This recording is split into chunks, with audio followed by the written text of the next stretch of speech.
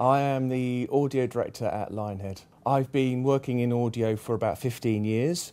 I started working at Bullfrog with Peter, and some of the games you might know are things like Syndicate, which is the first game I ever worked on, Theme Park, Magic Carpet, Dungeon Keeper, going through to Lionhead then, which was black and white, things like the movies, and Fable, of course.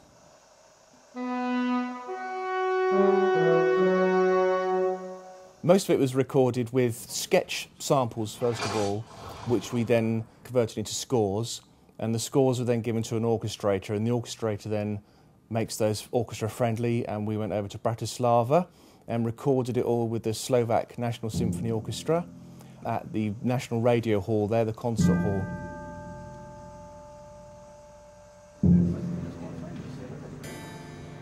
My goal with music has always been just to add colour to the game. Music should be there as something which is a backdrop to what you're looking at, so that it makes you feel like you're part of that world. When you're in the castle, you want to feel like you're in somewhere regal and grand, so that's why we used the orchestra as like a chamber piece.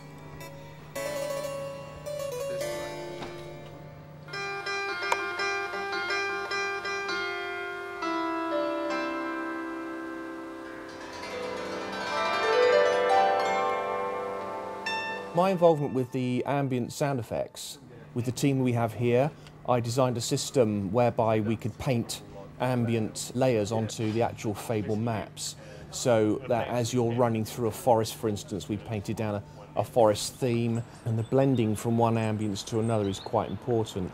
So the technology was laid down first of all. The ambient sound has progressed quite a long way. In Fable 1 we were able to place sounds down on a map, say here is a river, here is a set of trees, this sort of thing, but it was always sort of constrained by the amount of CPU power and memory. So we went back to the drawing board and we found ways of expanding the systems available to the sound designer, the tools, the processes, so we can now take things like, I don't know, say there's a tower over in the distance, we can actually factor that in. So if you want a distant hum that controls that, it's easy enough to actually place that in. The sound designer has that level of control, whereas in Fable 1 we couldn't have done that.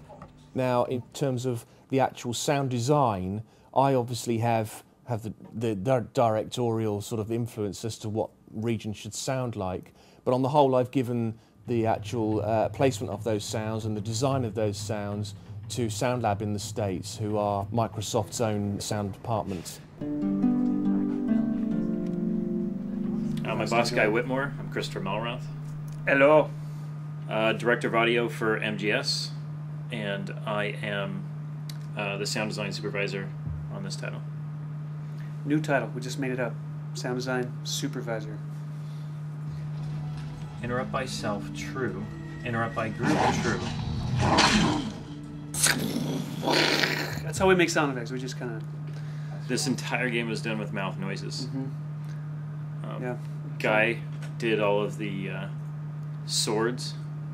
King Christopher did the bell of the ring. Rar, but actually we pitched it down so it actually sounds cooler. It sounds more like this.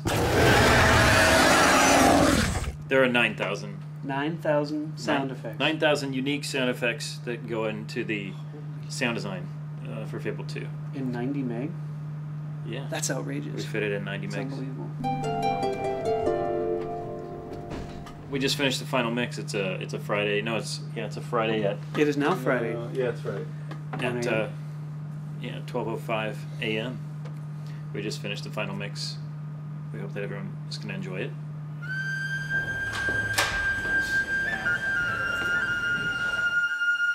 In addition to the music and sound effects, recording of the dialogue is another important factor that needs to be taken into account. Right behind me you can see studio number 1 here at Site Studios in London, where we're just right now at the moment recording the Theresa character. Hello, young man.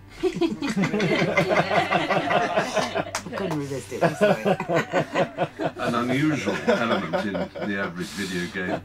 Your appearance is beginning to change to reflect your actions. So long as your heart continues to beat, all that I require of you is obedience. Well, hello there. Always a nice surprise to have company. I don't get many visitors to my little coastal paradise. Especially ones who might well redefine a man's concept of paradise. What's that? Nothing to worry about. Oh, yuck.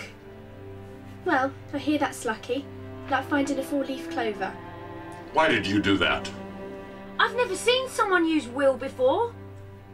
Oh, good one. Why did you do that?